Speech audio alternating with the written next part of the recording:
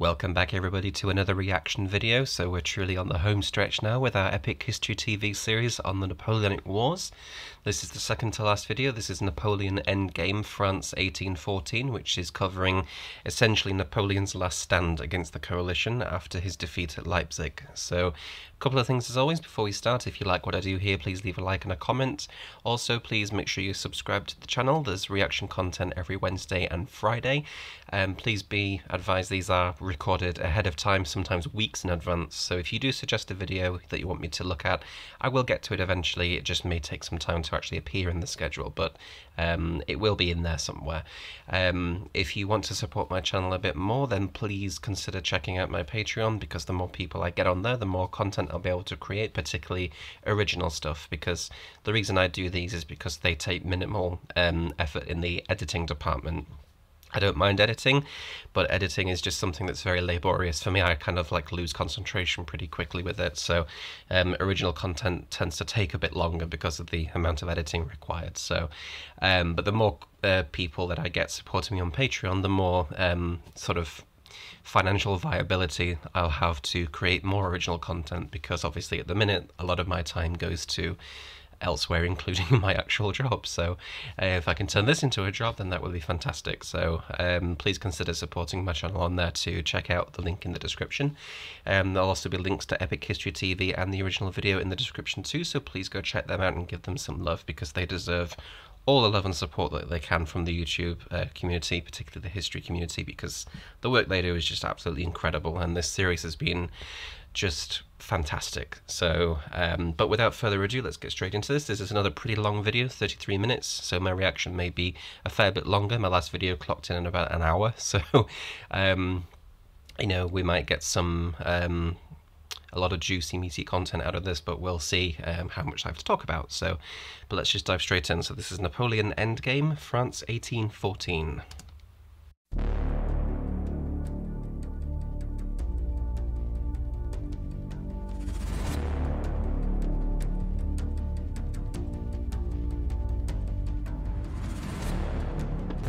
In October 1813, Napoleon had suffered his heaviest ever defeat at Leipzig, the Battle of the Nations. Surviving French forces, exhausted, sick and demoralized, retreated to the River Rhine and prepared to defend France from invasion. But in November, the armies of the Sixth Coalition paused their advance, and Austrian Foreign Minister Metternich offered peace terms. The Frankfurt proposals would allow Napoleon to keep his throne if France returned to her so-called natural frontiers. It was the best offer Napoleon was likely to get, now that his back was to the wall, and all Europe's great powers were united against him. Even so, he did not accept the terms. He merely agreed to reopen negotiations.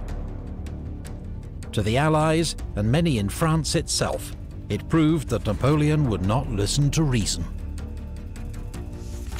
The war went on. That's actually a pretty shrewd move as well, because whether the Austrians were ever sincere in that offer of peace, a lot of these times offers of peace, they're not often wholly genuine, in the sense that it's more of a diplomatic test, in a sense. You know, it's a way to say, well, look, we tried, you know, they just didn't listen, you know, they just, you know, we offered them generous terms and yet they still continued, you know, they refused to listen to reason. They can't be negotiated with. We need to end this militarily. So sometimes, you know, these offers of peace, they're not strictly offered in the sense that they're hoping that they'll be accepted, you know, because I think at this point they must have known that Napoleon would not accept peace on pretty much any terms that would cost France any of its territories that that it had conquered. So it's more of a diplomatic win to say, well, look, we tried, because then it makes Napoleon look like the obstinate one who's refusing to give in, you know, rather than these coalition armies just kind of marauding across into France and, you know, just destroying army after army in their way. This kind of gives them diplomatic moral authority, on the world stage. Because, as we've seen very recently with the war in Ukraine, if you lose the political front, if you lose the diplomatic war, that can be catastrophic. Just look at Russia now; it's been completely isolated from the rest of the world, basically. Even nations like China are kind of reticent to render any kind of aid. So that just shows like how important the diplomatic front really is. And by January 1814, Napoleon's situation looked even worse. Many of his besieged garrisons in the east were starved into surrender. Marshal Davout, with 34,000 men in Hamburg, was now besieged. Denmark, one of France's last allies, was invaded by Bernadotte's Swedish army and made to join the coalition. I think at this point Denmark's just like, please leave us alone. They've had 2 attacks on Copenhagen by the Royal Navy to kind of keep them out, from contributing to France's military efforts. And now a Swedish army crosses into their territory and is like, you will join the coalition. Just have this image of the Danes being like, for the love of God, please leave us out of this. We just kind of wanted peace with France. French troops evacuated the Netherlands, which reasserted its independence after nearly 20 years of French control. In Italy, Eugene's army faced a new enemy, Joachim Murat, King of Naples, now marching north with 30,000 men to honour his new alliance with the Sixth Coalition. In Paris, Napoleon responded to the crisis with a series of extreme measures. Property taxes doubled, state salaries and pensions suspended, 300,000 new conscripts called up, from a country already exhausted by 20 years of war. He ordered the release of Pope Pius, under French house arrest for the last 5 years, to try to shore up his support in Italy. He even agreed to release Fernando, the Bourbon King of Spain, to take up his throne in exchange for peace between France and Spain, a condition that Fernando was in no position to honour. But these concessions were too little, far too late. In January, 2 coalition armies crossed the Rhine into France. Blücher's army of Silesia and Schwarzenberg's army of Bohemia. Outnumbered French forces in their path could only fall back.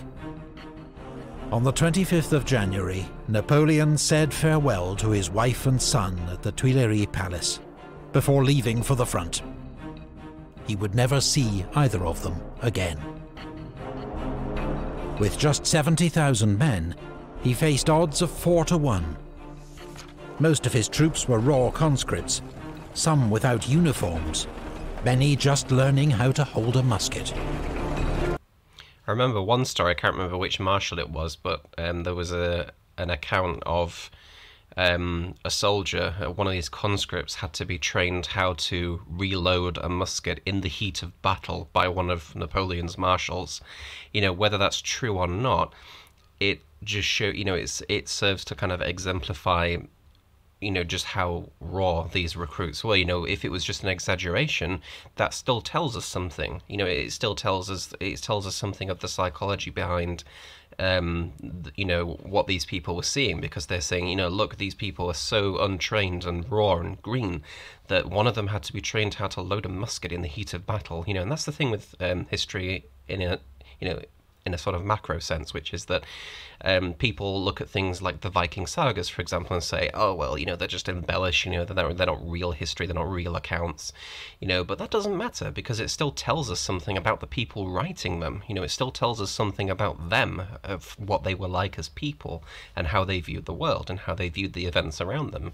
So, just because they might be embellished doesn't mean that they're completely worthless in any way. But for the first time in years, Napoleon's army was so small that he'd be able to exercise direct command over all its movements. The result would be one of the most audacious and brilliant campaigns in history. Imagine Napoleon waging war in the 20th century. His cavalry replaced by armoured vehicles, cannon by attack helicopters, the old guard in heavy tanks, the Emperor with air support. Could you take the lessons of Napoleon and use them to dominate a modern three-dimensional battlefield? War Thunder, the free-to-play online game and our video sponsor, gives you that chance. Take command of a tank, aircraft or ship and fight it out across an immersive, combined arms battlefield with realistic physics and battle damage. There are an incredible 1,500 plus historically accurate, playable vehicles, from 1930s tanks to Cold War jets, plus variable realism settings from arcade to simulator. War Thunder is available on PC, PlayStation and Xbox, and is cross-platform between PC and consoles. Use the link in our video description to join the action and get a special sign-up bonus.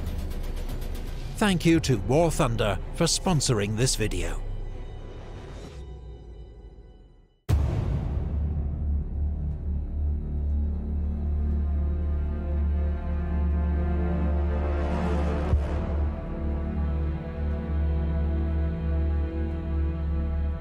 The battle for France would be fought east of Paris, mostly across Champagne, a flat region divided by the rivers Marne and Seine and their tributaries.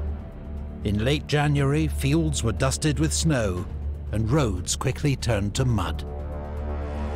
Napoleon learned that the coalition armies were widely scattered, with part of Blücher's army near Napoleon's old college at Brienne. The Emperor advanced rapidly, hoping to trap and destroy part of Blücher's army. But after a hard day's fighting that cost both sides 3,000 casualties, Blücher was able to retreat towards Schwarzenberg's army. That evening, Napoleon was nearly skewered by a charging Cossack, saved only by General Gorgo's good shooting. As Napoleon tried to work out the enemy's movements, Blücher, heavily reinforced by Schwarzenberg, made a surprise attack at La Rothière. Allied troops advanced through swirling snow to assault the village, defiantly held by young French conscripts.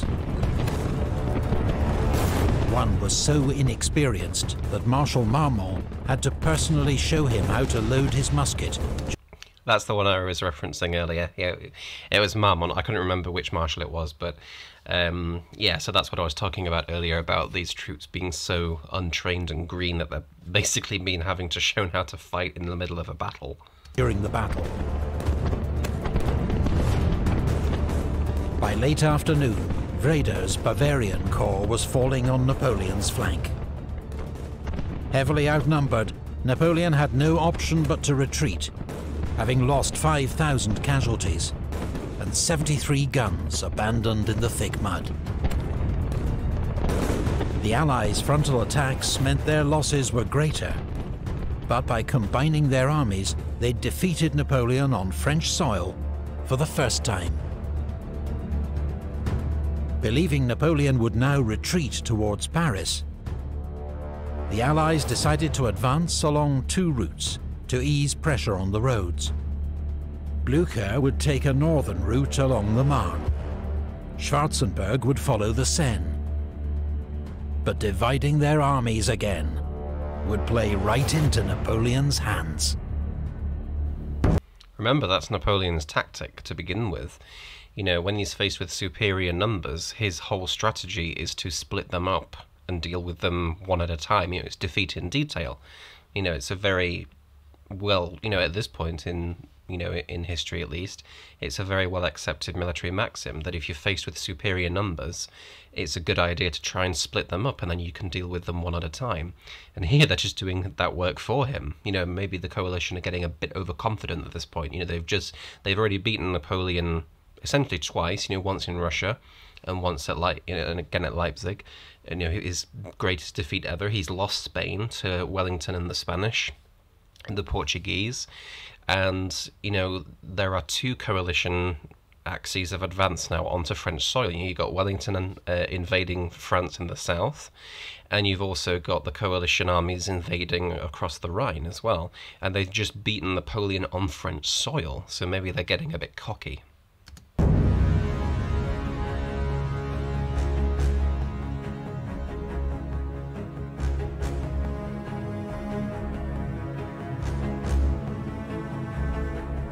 After 2 days to reorganize, Napoleon continued his retreat to Nogent, where he learned that the Allies had split their armies. Not only that, they were advancing at different speeds. The aggressive Blücher racing ahead, while the more cautious Schwarzenberg lagged behind. Leaving Oudinot and Victor to guard the Seine bridges and delay Schwarzenberg, Napoleon raced north through mud and rain with 30,000 men. The army of Silesia was strung out on the march, oblivious to the danger it was in. First, Napoleon fell on General Osufiev's Russian 9th Corps at Champaubert, destroying it, taking its commander and 2,000 men prisoner. The next morning, he marched on General Osten-Sacken's force near Montmiral. This was a much larger force, with 2 infantry and 1 cavalry corps, and was expecting support from York's Prussian 1st Corps. But the Prussians were late, and Sacken's troops could not withstand the French onslaught. At this desperate hour, the Emperor's elite Old Guard were no longer held back, but were often thrown into the thick of the fighting. By the end of the day, Napoleon had inflicted another 3,500 casualties, twice his own losses, and the Allies were in rapid retreat. Napoleon had ordered Marshal MacDonald to cut off the enemy's escape by seizing the Marne Bridge at Château Thierry. But York's Prussians got there first. The next day, Napoleon could only batter their rear guard as the enemy fled across the Marne, destroying the bridge behind them. Sending Marshal Mortier to rebuild the bridge and continue the pursuit, Napoleon doubled back to rejoin Marmont, who had been left to keep watch on Blücher. Napoleon attacked at Vauchamp, using General Grouchy's cavalry to outflank Blücher's army, which was soon in headlong retreat. A merciless French pursuit inflicted 6,000 Prussian and Russian casualties. Napoleon lost just 600 men. Napoleon had taken on an enemy army almost twice his size, and beaten it 4 times in just 6 days. Blücher had lost an estimated 15,000 casualties in battle, and another 15,000 in smaller engagements, as stragglers or deserters. Look at that, that's nearly a 10-to-1 casualty ratio. That's... And to think that Napoleon did this with obviously some of his troops are going to be veterans, but a lot of them are conscripts. That just shows the kind of man that they were facing. For now, the army of Silesia had been scattered and neutralized. But in the south, Marshals Victor and Oudinot had not been able to prevent Schwarzenberg's army of Bohemia from crossing the Seine in 3 places. Austrian troops were now just 40 miles from Paris. This here shows the problem that Napoleon was facing, because he might be able to score victories in the short term, but are these victories really going to change anything in the long term? No, because what's happening? Schwarzenberg's army is much larger. That was well over 200,000 men. So he goes for Blücher's army, which is the smaller one. But again, because it's strung out, he's able to attack individual isolated units and sort of throw them into disarray. But now that's given Schwarzenberg time to cross the rivers here and get across and threaten Paris. So now Napoleon is going to have to come down and deal with Schwarzenberg. But then what's going to happen? Blucher, his army is still intact. It's been battered, but it's still in one piece. He's going to reorganize and continue his march, which means then if Napoleon can deal with Schwarzenberg down here, he's going to have to march back up again, deal with Blucher, which means then Schwarzenberg has time to move even closer to Paris. So it's this kind of like ebb and flow. So no matter how many, and bearing in mind Napoleon's vastly outnumbered at this point, so the more casualties that he takes, the worse off he gets. He doesn't have numerical superiority anymore. So that's showing the problems that he was facing with this campaign. Still a brilliant campaign by any measure, but no matter how many victories he scores, he's not going to win the campaign overall. Leaving Mortier and Marmont to keep watch on Blucher, Napoleon raced south. Schwarzenberg, alarmed by news of Blucher's defeat and of Napoleon's approach, immediately ordered a retreat. It was too late for Wittgenstein's advance guard, routed at Mormain with 2,000 casualties. Napoleon sent Victor's Second Corps to seize the bridge at Montereau, but was so infuriated by its slow progress that he sacked Victor and gave his corps to General Gérard. The next day, at the Battle of Montereau, the French drove the Allied Württemberg Corps back across the river, with 30% losses.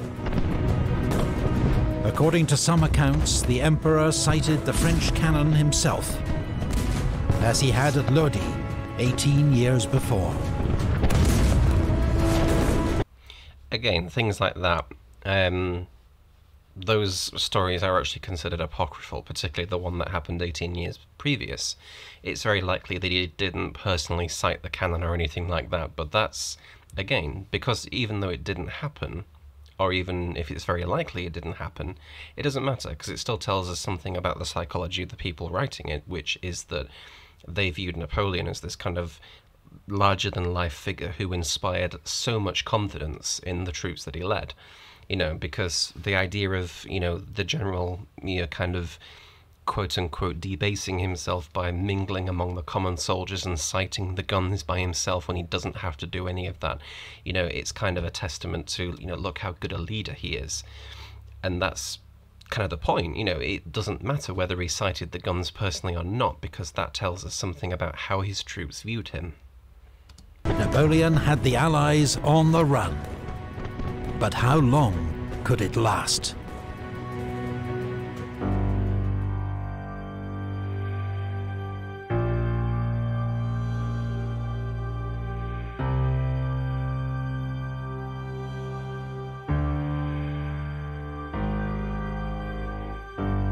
Even as fighting continued, negotiations between France and the coalition reopened at Châtillon-sur-Seine on the 5th of February.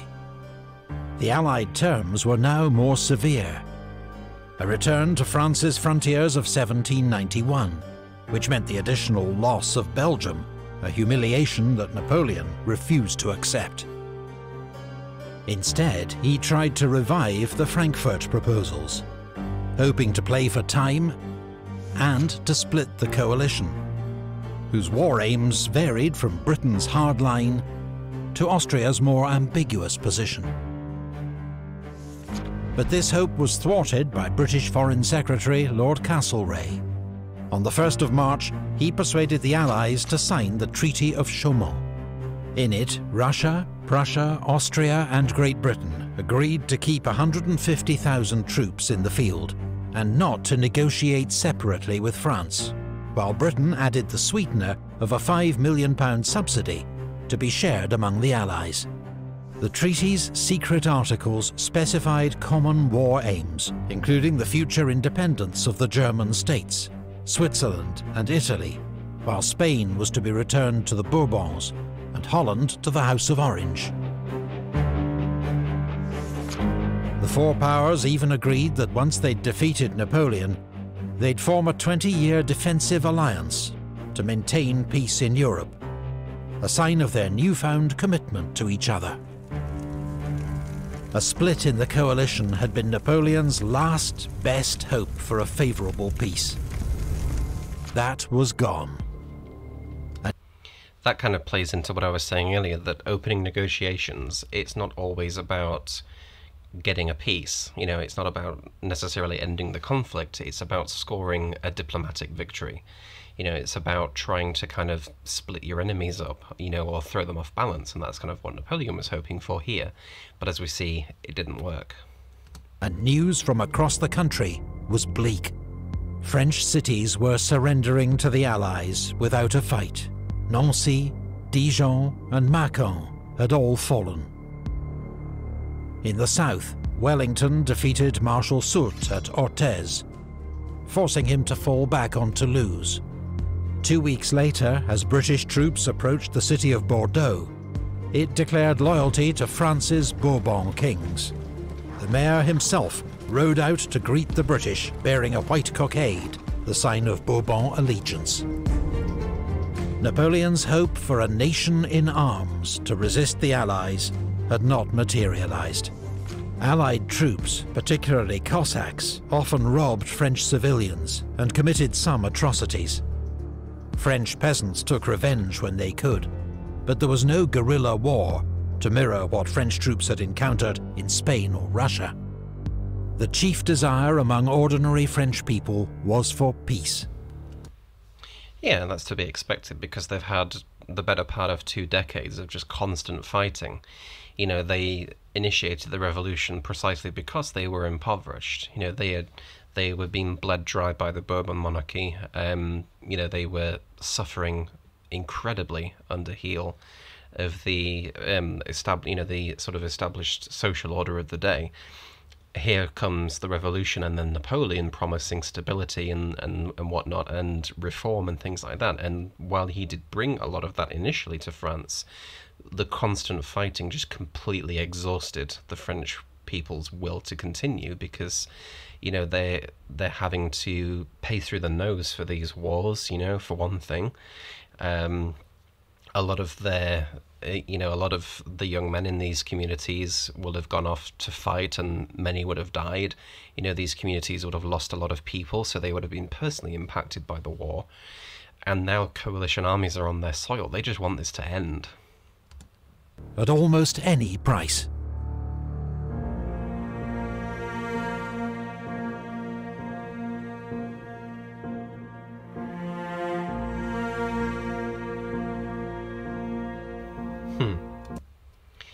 That's an interesting quote, because it's basically saying that Napoleon was deluding himself to the danger that was around him, because that's interesting. You know, particularly that, but he sought to escape from them by misrepresenting them to himself. In other words, he's trying to convince himself that it's not as bad as it seems. Any talk of Napoleon's defeat in late February was premature. The French Emperor was driving Schwarzenberg's army of Bohemia before him, even though it was twice his size. But Schwarzenberg scrambled to safety behind the River Aube. Napoleon knew he had to land another decisive blow soon, so turned his attention back to Blücher. After an aborted attempt to join forces with Schwarzenberg, Blücher had decided to resume his advance on Paris, gathering reinforcements en route, and with only Marmont and Mortier's weak corps to oppose him. Leaving Marshal MacDonald in command in the south, Napoleon set off to intercept Blücher, covering 60 miles in 3 days along terrible roads choked with mud. At Napoleon's approach, Blücher retreated across the Marne, burning the bridges behind him. 24 hours later, they'd been rebuilt by French engineers, and Napoleon was poised to crush Blücher against the Aisne River, because the major crossing point at Soissons was held by a Franco-Polish garrison. But after just a day's fighting, the garrison commander at Soissons tamely surrendered, allowing Blücher to escape.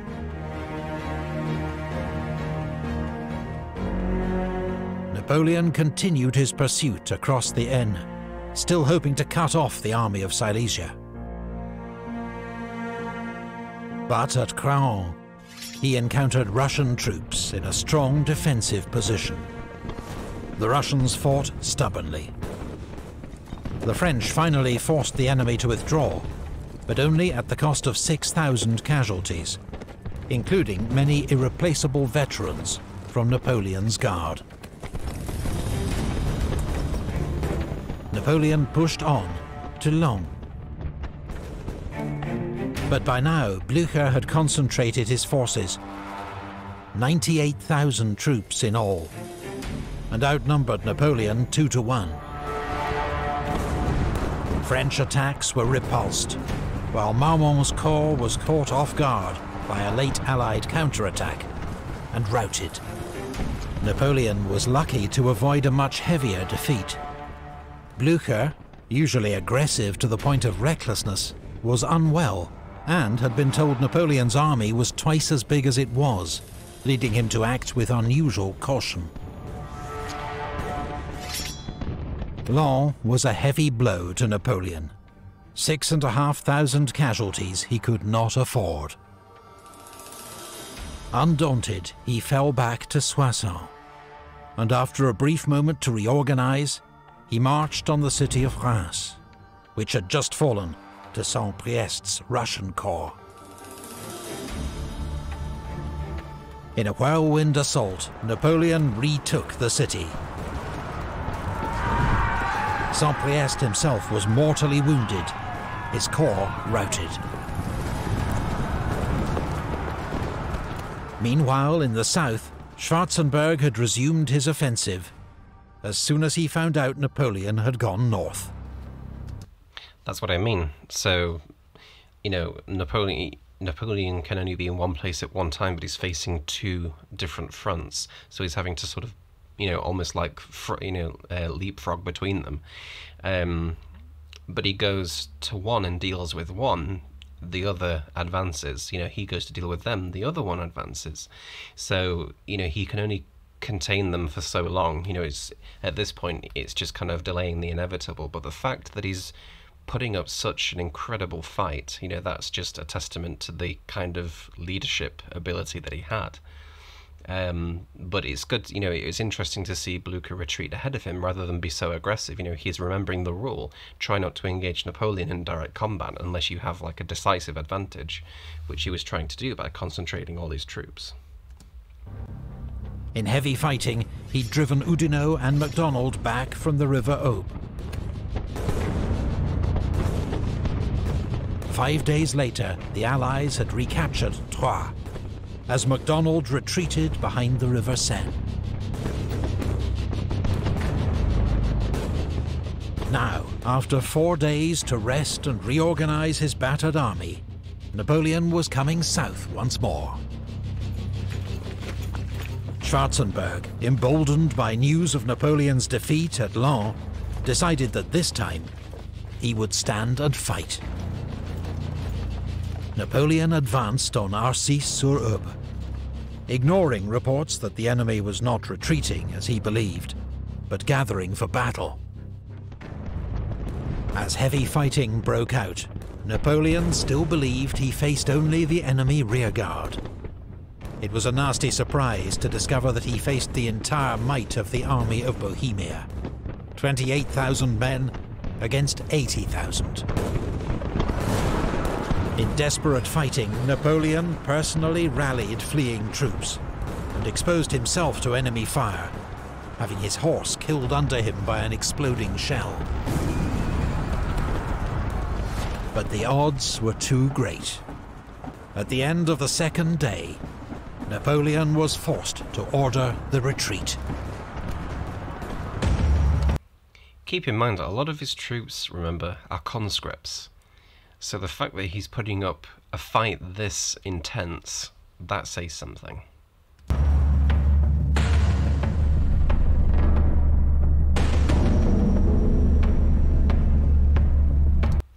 I think as well that's certainly how Napoleon would have preferred to go out as well.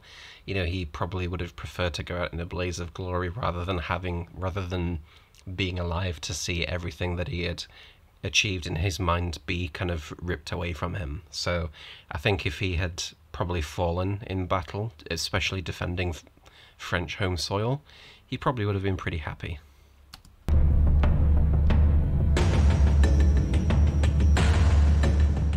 Napoleon believed his army was now too weak to take on the Allies directly, so he decided to change strategy. He would march into the rear of the Allied armies, join up with some of his isolated garrisons, and cut the enemy's lines of communication, forcing them to abandon their advance on Paris.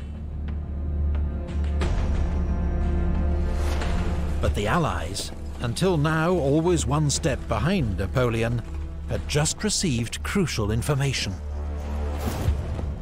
Talleyrand, the most brilliant French diplomat of the age, and the most slippery. He'd served France's monarchy, the Revolution, then Napoleon, until in 1807 he fell out irrevocably with the Emperor over foreign policy. He now believed that Napoleon was dragging France into ruin, and worked behind the scenes to ensure his downfall. He kind of reminds me, if anyone's read A Song of Ice and Fire or watched Game of Thrones, he kind of reminds me of Varys a little bit. You know, he's not someone who's particularly loyal to a dynasty, but he's loyal to the idea of a country. So, you know, you could kind of argue that Talleyrand is perhaps loyal to France. He's not loyal to the Bourbons, he's not loyal to Napoleon, he's not loyal to the Revolution, he's just loyal to France, and whatever is best for France is what he will pursue, you know, regardless of whether that means him betraying one faction or another. From Paris, he wrote to the Russian Emperor Alexander at Allied headquarters, informing him that in the capital, support for Napoleon was crumbling, and the city's defences had been completely neglected. He urged the Allies to march immediately on Paris, without allowing Napoleon to distract them. Talleyrand's information was confirmed when the Allies intercepted a report from Napoleon's chief of police, General Savary, meant for the Emperor. The treasury, arsenals and powder stores are empty. We are completely at the end of our resources. The population is discouraged and discontented, wishing peace at any price. As Napoleon advanced on Saint-Dizier, the Allies sent General Wintzingerode and 10,000 cavalry to harass his army and to screen their own movements. Then began their march on Paris. At Fère-Champenoise, they collided with Marmont and Mortier's corps, advancing to join Napoleon.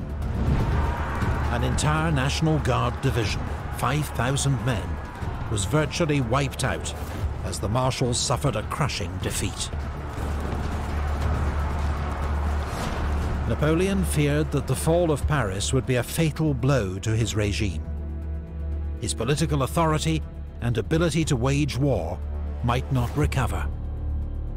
So, when he received news of the Allies' movements, he tore up his plans and ordered a forced march back to Paris, intending to lead its defense in person. Napoleon's wife and son were evacuated from the capital, along with most of his ministers. His brother, Joseph, the ex-king of Spain, was in charge of the city's defences, but had done little. Paris was awash with rumours of treachery and defeat. Marmont and Mortier were able to reach Paris before the Allies, adding their troops to the garrison. It now totaled 37,000 men, including some hardened veterans of the Guard, but many more young conscripts, while a third were part-time soldiers of the National Guard. The Allies had 120,000 seasoned troops outside the city, and given the urgency of taking Paris before Napoleon could intervene, their elite guards and grenadier divisions would lead the way. On the 30th of March, they began their assault from the north. Heavy fighting raged throughout the day. The city's defenders fought bravely, inflicting several thousand casualties on the advancing enemy. But defeat was inevitable. That night, to save Paris from destruction, Marshal Marmont agreed to surrender the city, on condition the garrison was permitted to leave with its weapons. At the Hôtel des Invalides, the 71-year-old Marshal Serrurier oversaw the burning of 1,400 flags and standards captured from France's enemies, as well as Frederick the Great's sword and sash, so they would not fall into Allied hands. Napoleon was just 15 miles from Paris when he was informed of the city's surrender. He sat with his head in his hands for 15 minutes.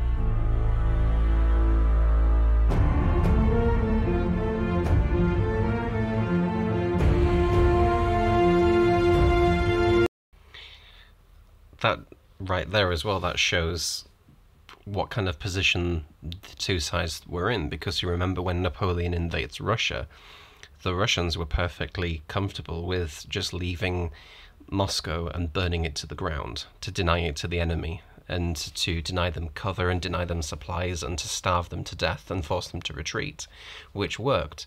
Moscow wasn't the capital, remember, that was moved to St. Petersburg. So it wasn't quite the same effect necessarily of losing Paris, because Paris was the capital. It was the historic capital as well as the current capital. You know, it's not like it had been it's not like the capital had been changed to another city, say like Orléans or something, you know, or Caen or whatever, you know. It doesn't have that kind of same, you know, there's still a very big psychological impact with how symbolic the city of Moscow was. But remember, there was the Battle of Borodino before it, so, you know, they could say that they at least fought for it and tried to fight for it, and when the enemy captured it, they would rather destroy it than let it fall into enemy hands. But here, it's interesting that the French are in such kind of, they're just kind of sick of this now at this point. You know, his marshals are pretty much all deserting him. I think the only one that really stays is Ney to an extent. You know, he stays with him right through the Battle of Waterloo, for example. But most others, they're trying to cut deals with the Allies to keep their positions of power. And others, they're just kind of getting to this point where they're saying, look, it's over, just let it go. You know, just stop, because you're going to ruin France as a country.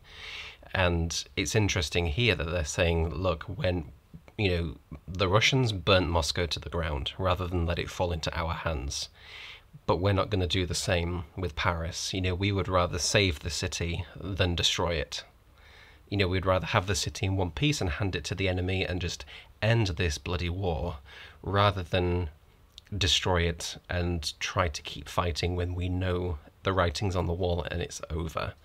So that's an interesting quote there from MacDonald, particularly how fierce MacDonald was fighting as well.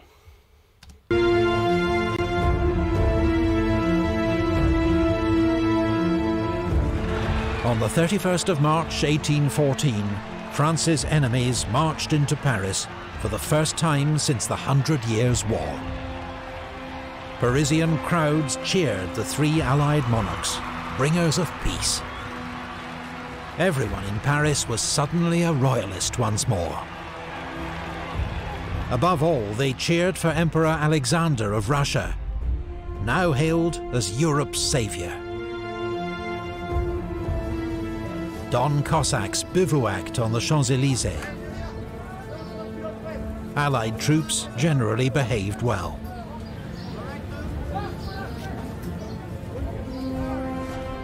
"35 miles away, Napoleon was at Fontainebleau with 36,000 men all of them hungry and exhausted after their 100-mile forced march. Nevertheless, Napoleon began planning an immediate advance on Paris. But for the first time, he faced unanimous opposition from his ministers and marshals, including Ney, MacDonald, Oudinot, and Berthier. They reminded him of his oath to act for the good of France. He accused them of disloyalty, acting only to save themselves. They told him the war was lost, and he must abdicate in favour of his son if possible. On the 4th of April, Marshal Marmont surrendered his entire corps to the coalition, which was marched over to the enemy lines against the wishes of many of its officers and men. This was a devastating blow to Napoleon, and encouraged the Allies to reject his offer of a conditional abdication in favour of his son. 2 days later, he abdicated without conditions. The Allied powers, having proclaimed that the Emperor Napoleon is the only obstacle to the re-establishment of peace in Europe, the Emperor Napoleon, faithful to his oath, declares that he renounces for himself and his heirs the thrones of France and Italy, and that there is no personal sacrifice, including his life, that he is not ready to make in the interests of France. Napoleon's abdication was formalized by the Treaty of Fontainebleau, by which he was allowed to keep the title of emperor, become sovereign of the small island of Elba, and retain a bodyguard of 400 men. News came too late to prevent Wellington's attack on Toulouse, leading to a costly and pointless battle, with more than 7,000 casualties.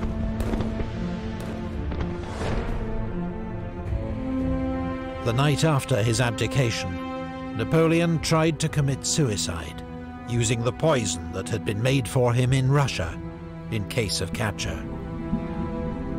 But it had lost its potency, and he survived. 2 weeks later, Napoleon bade farewell to his old guard at Fontainebleau Palace, and began his journey into exile.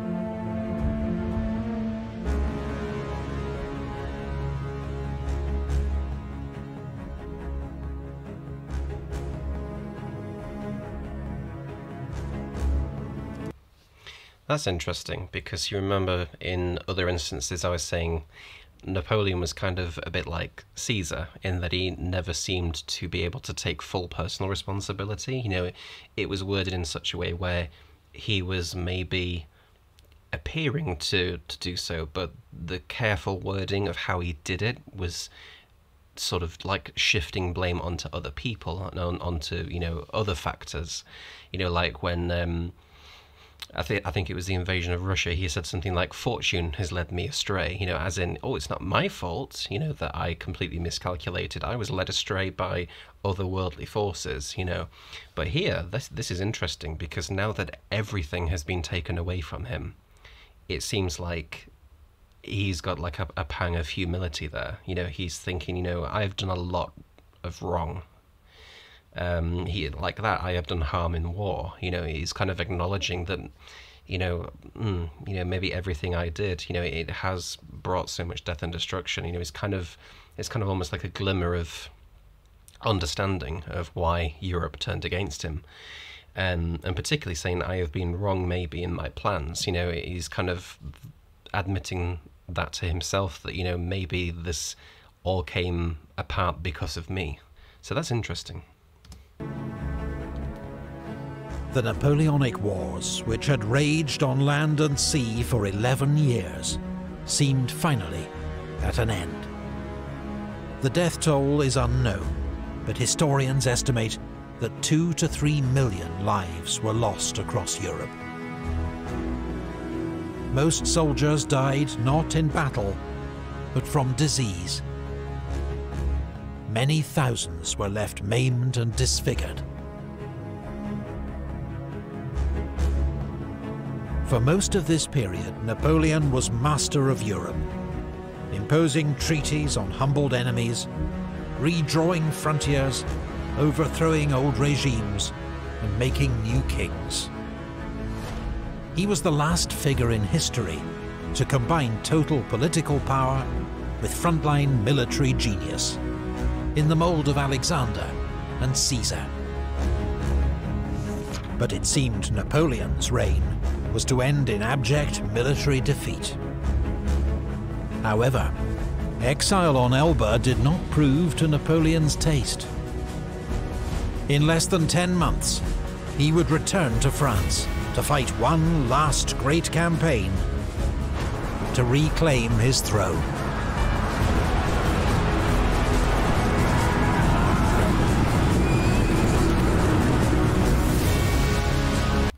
Which we will take a look at next time, which will no doubt be the video on the Battle of Waterloo. So, again, another fantastic video here by Epic History TV, so we're pretty much at the end of this series now, but we've got a couple more to do. We've got the Battle of Waterloo, and then we've got the video on Napoleon's marshals as well, so, or at least the videos on Napoleon's marshals. I believe there's actually quite a few of them, so that should be interesting, which a few of you have requested, so keep an eye out for that. But in the meantime, thank you all so much for watching, and I shall see you all on the next one.